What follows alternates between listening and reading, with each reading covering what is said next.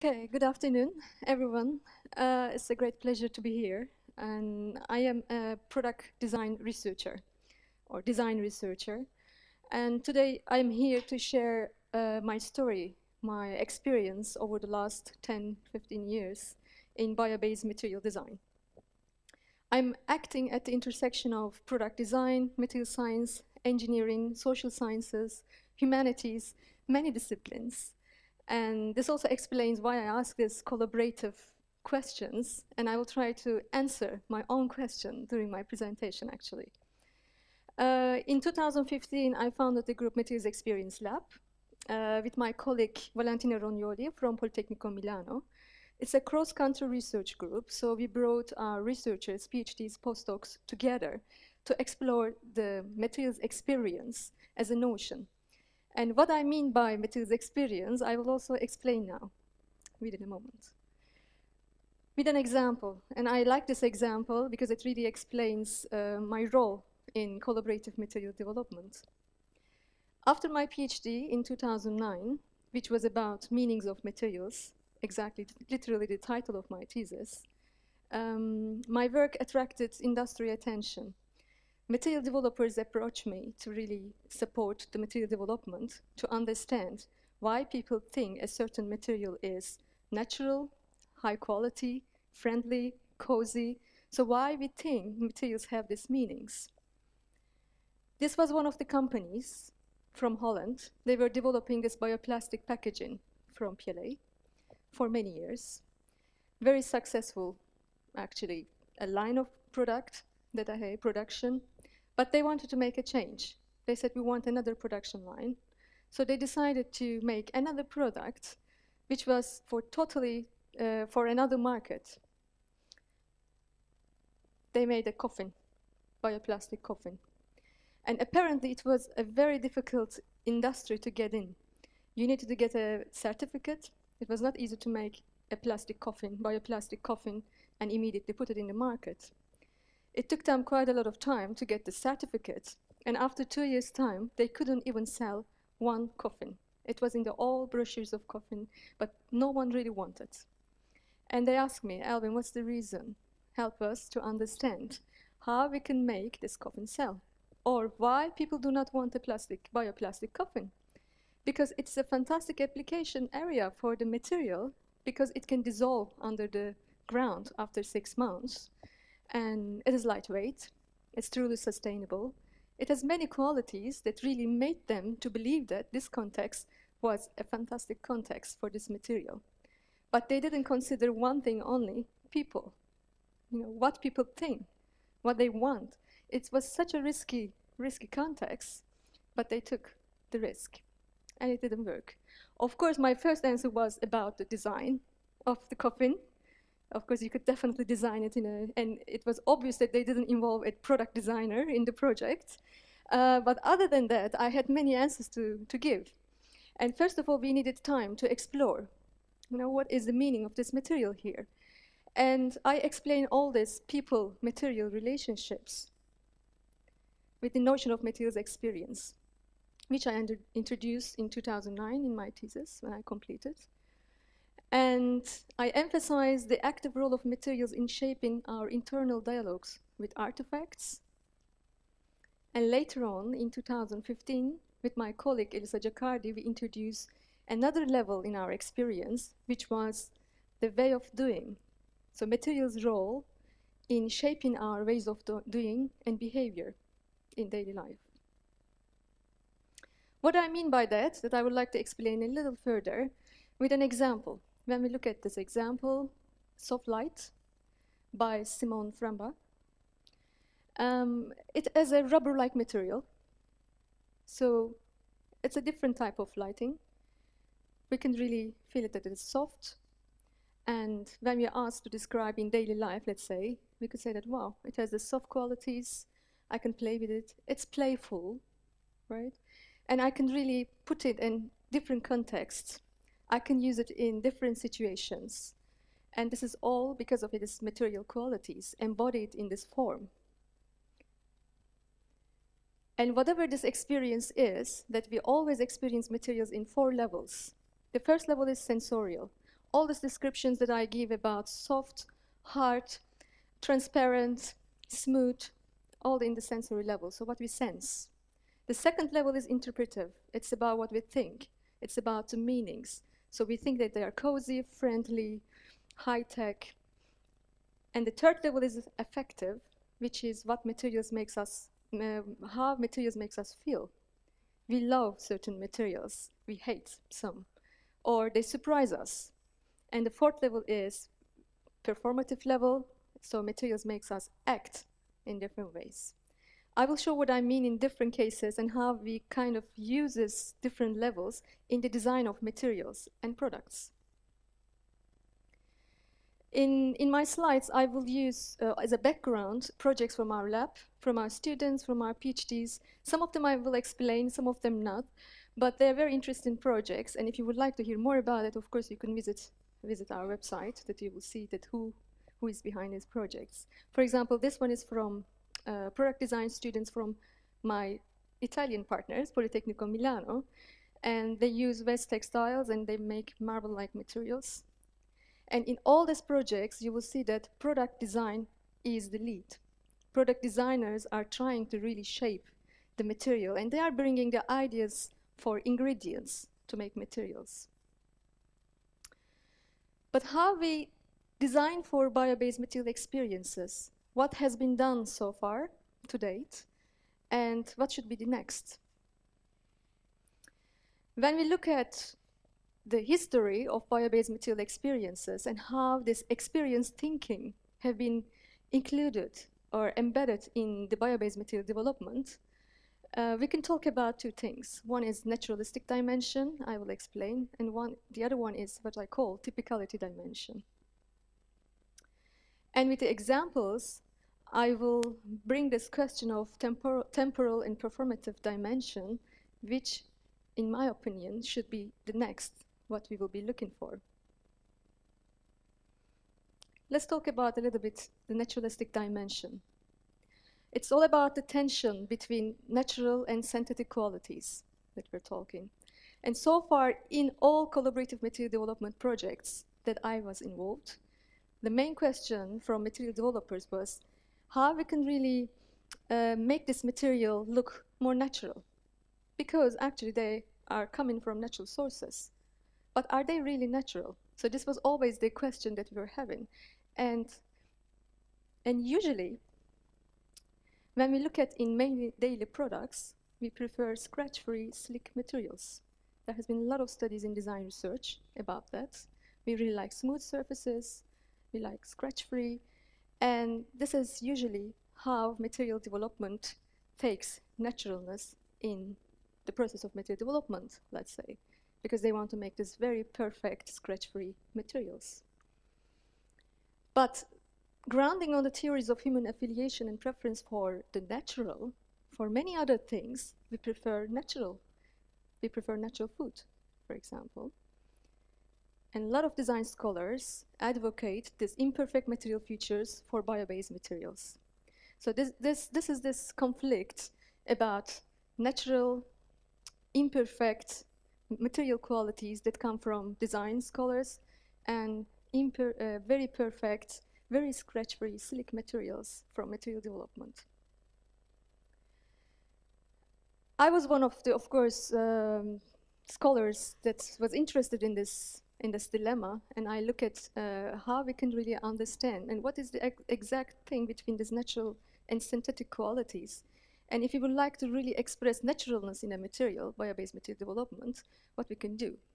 I don't present the entire study here, but just before this study, I conducted another one, and I look at when people think a material exactly is natural. So what are the qualities in materials that affect our experience with materials when we think that they are natural or synthetic? And there were three qualities that I found that were really key: reflectiveness, fiberness, and roughness.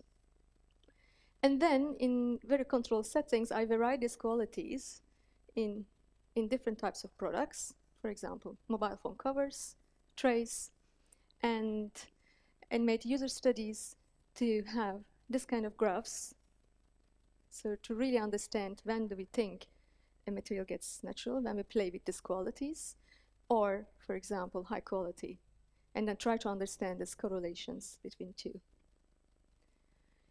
Of course, this kind of and you can find many studies like that. Many other colleagues, scholars made this kind of studies. They're very interesting, but still, they don't really answer the question of why we prefer and how we could really modify or mobilize these materials to express certain meanings.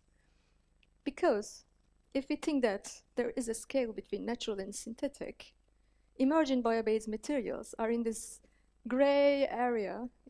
They are not really natural, they're not really synthetic. So maybe this is not exactly the right question that we need to ask.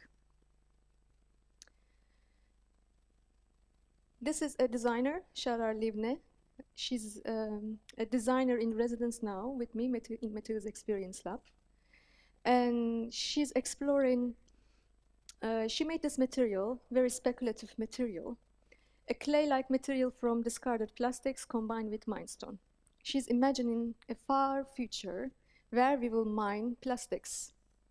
And these materials are they natural or are they synthetic? And she's really exploring this meaning of natural and synthetic, and in the future what we will think about that.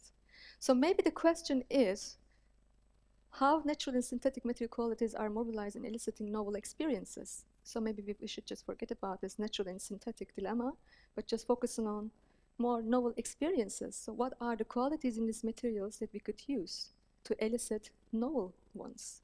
So this brings me to the second dimension that I would like to talk about, which is the typicality dimension. Typicality, which is the tension between novel material, typical material versus novel material, typical application. So how we can introduce a novel material or emerging or novel for the society, maybe has been there for many years, but it's not really well known, in a really typical application or very novel application. Which one could be better? So this really questioned material industries for many years, material developers. In this project, for example, my graduation student, Yorit Takema, it was an old project in around 2013. We were working with natural fiber composite developers, and they were looking for the ways that we could really introduce this material, but they said that we don't want really something that you can industrially produce maybe, but we want an iconic product. Iconic product that can attract attention. It can really show the qualities of this material in a very unique way.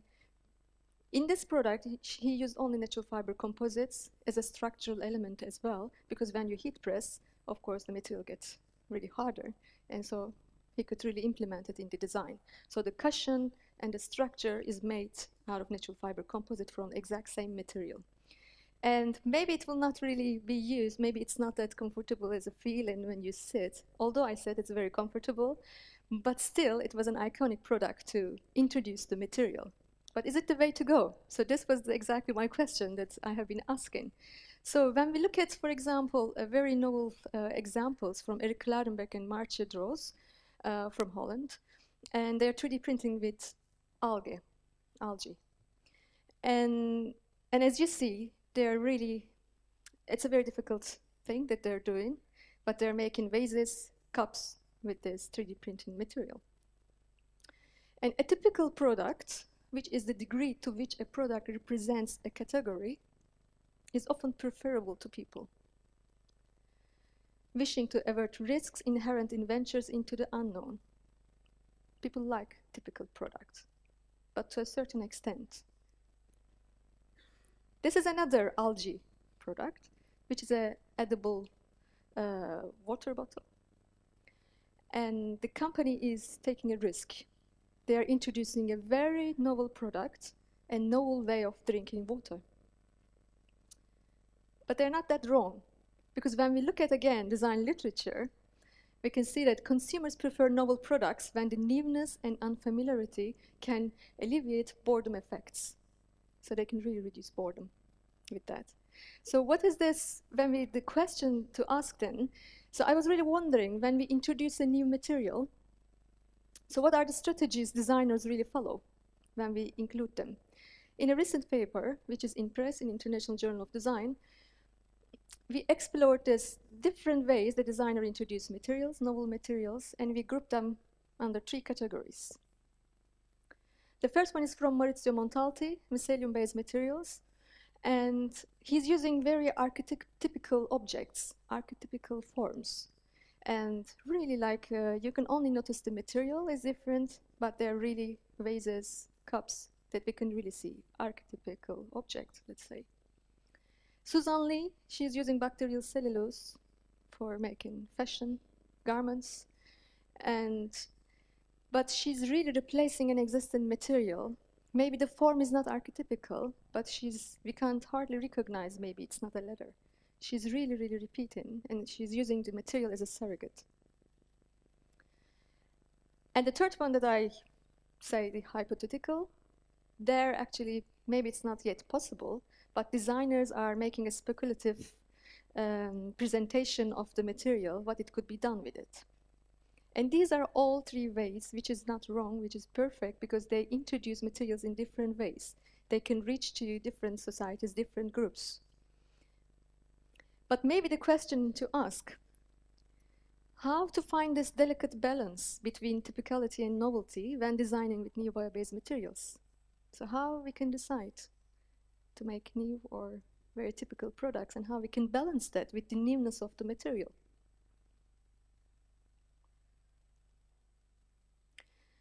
I believe that it's not that easy, and it requires really different disciplines come together, and using different tools and methods from different disciplines. So I call it design for materials experience, and use theories, tools, and methods from material science and engineering, as well as from social sciences and humanities. And in order to facilitate a design process where a material is the departure point, I developed with my colleagues a methodology where you can take the material and end with a material proposal or a product, including all these different tools from different disciplines. And designer is the leader in the project, but he or she is never alone. And the collaboration means is not really once in a while. So I have been involved also in European projects that only after 6 months we were coming together and sharing our results. This was not really the collaboration, what really helped us. Designers were really frustrated because they couldn't really even understand the material. They couldn't have a chance to really get the material and play with. So the idea is really from the beginning, hand in hand, really around the table to discuss materials and to share experiences. And in order to facilitate this process, we developed many tools for different steps in the method. And I will present some of them here with an illustrative case, one specific case. Over the last 5 years, I have been involved in many projects like that we applied the material-driven design method. And you will see that they are not only bio-based materials, but there are even smart materials, electroluminescent-like, or recycled plastics. But I will present today one specific project, which is about mycelium-based materials. This was a collaborative project with Utrecht University, Professor Han Wösten, microbiologist, who has been working for many years for mycelium-based materials, pure mycelium, but also mycelium-based composites. And Maurizio Montalti, Officina Corpusculi designer, who has an experience with this material for 10 years. And Serena Camera, who was my postdoc researcher in the project from Materials Experience Lab. So what happened, so the role of the designing with mycelium-based materials. So the aim of the project was material is under development, and how we can really accelerate this development with the integrated understanding of product design. The first thing, of course, we do a very proper benchmarking, right? First, we need to know, I very much liked actually the last quote from the previous speaker. It was very nice, because it was about first read the old book. So we do exactly in material design, first look what has been done. And as designers, it's a very well-known technique, of course, benchmarking.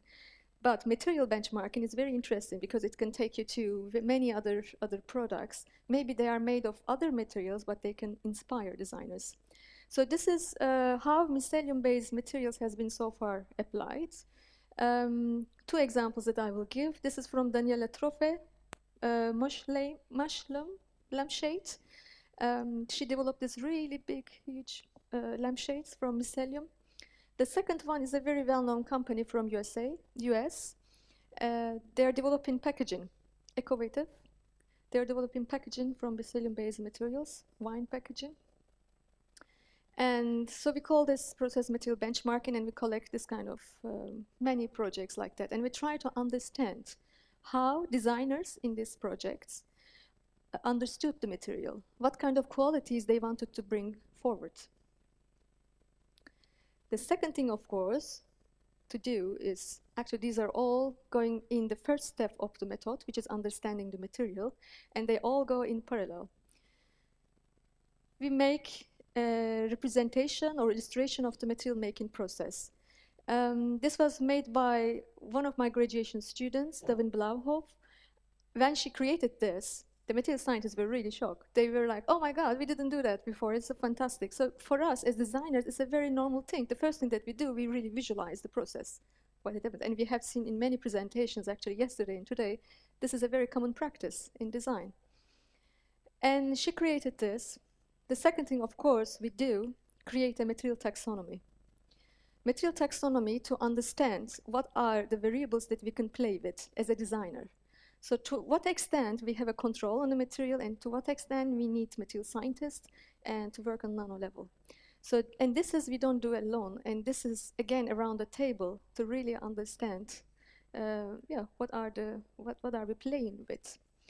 And this was again around the table with microbiologists, material scientists, mechanical engineers, and product designers, really to understand, okay, these are the qualities that we can play with and create different qualities in the material. And then what we call this process, which is a long process, which is material tinkering. In material tinkering, we look at, of course, there has been a lot done by other designers or material scientists, but as a designer in the project, you need to really, really understand how they do, what they learned, and what I can discover new, maybe, in the process. So we combine, so in this one, Davin is trying to include other substrates to see how the material behaves. Because mycelium grows on natural substrate, and so far in the composites we use sawdust, for example. And she was just questioning, maybe can it grow on coffee waste, for example.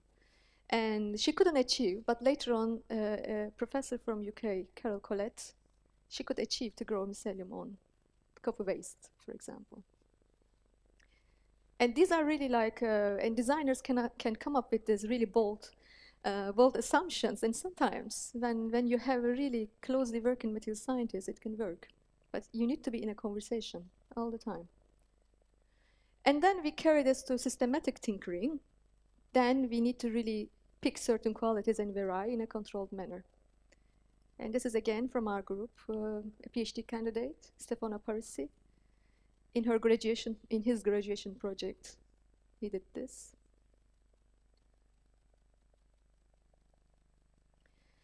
Of course, technical characterization. So as product designers, we need to understand how it performs.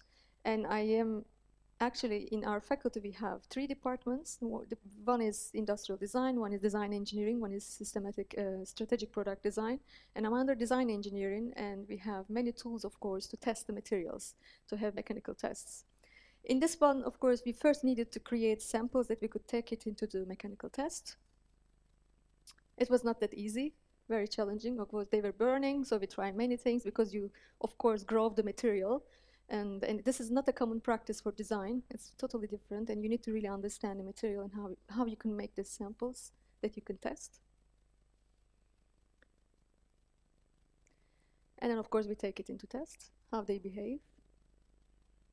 This was with the cotton.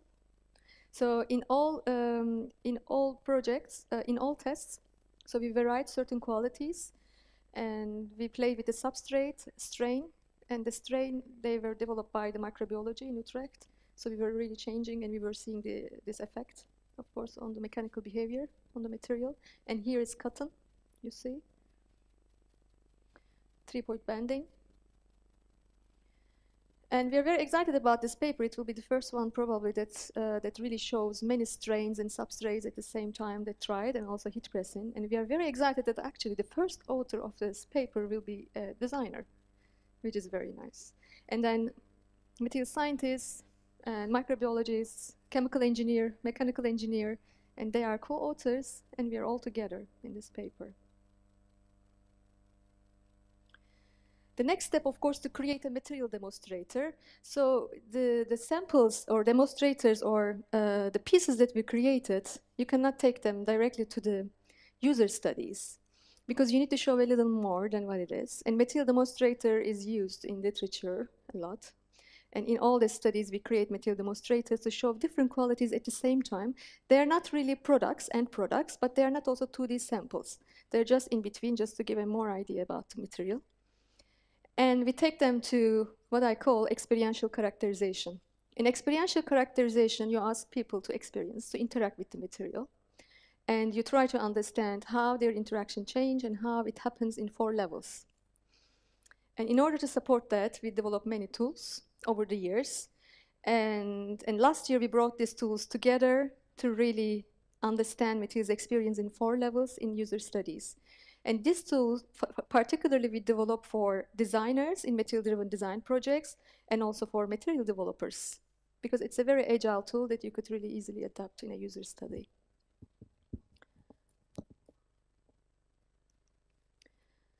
Of course, one of the user studies, for example, we try to classify the material, how people recognize it, whether they think that it's wood, or it's a natural material, and we make this kind of studies. And we use usually products in the end to really see the overall effect when the material is embodied and how their understanding of the material change, their thoughts change, their feelings change. So we try to really capture these experiences in user studies. And the very difficult step comes. Of course, these are really, so I'm really presenting as if it's a very easy process, very fast, but it takes a really long time to really create the samples and move ahead.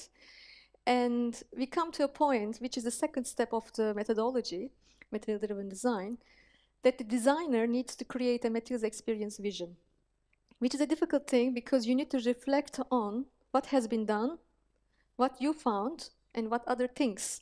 So you need to merge this all to bring a unique quality forward in the final application. I would like to read the designer's vision, that how she created her vision and how she could articulate it. It can grow into any shape. It has high insulation and protection qualities. It can be composted, and it makes you pluck and pick. The urge to break the material when interacting with it triggers the material to be something that is made to be crumbled and thrown away. So in user studies, she was constantly seeing people trying to pluck and pick the material, trying to break and destroy it. Very interesting. So this is the performative level that I was talking about. This was really inviting people to do that. She said, okay, design a mycelium-based product that invites you and requires to be interacted with it to function, and encourages you to discard it in nature, which comes as a result of this interaction. She designed a bottle, which she calls second skin, which you can really peel, which really needs to be peeled in order to be used. So she used a level in experience, which is performative level, to emphasize the material that you can really throw it away. So you need to really, really damage and break the material in order to reach to the inside. It has been used as a packaging before that I showed you in a coveted example. So they are both packaging. Of course, the technical understanding of the material help us to come up with a packaging solution. But what experience thinking brought is another level, which was about the interaction, which was about a new ritual of packaging, opening a packaging. And here brings me the last dimension that I want to really emphasize, which is about temporal performative dimension. So the designer didn't really design something for just now, but she really considered what it could be done over time. What will happen? What are the temporal qualities of this material? And how I can really use it? If it will dissolve and if it is good for the ground, why we do things that we don't really encourage people to put it in the ground? So this was exactly our conclusion that we could get from this project. So the foam-like material elicits a sense of familiarity when applied into packaging. So it is like foam-like, yet a totally novel way of interacting with the material is offered. I would like to conclude with just 2 ways. So understanding how materials makes us think, feel, and act will provide new avenues to designing products and new materials. This requires integrated understanding of material and product design to push the boundaries of traditional materials development and product design. And my colleagues in RISE actually have been great advocates of this for many years. The designer needs to be sensitized to working with the material in order to fully consider what materials can do, as well as what materials want to be. And with material-driven design, we try to understand that, what materials want to be.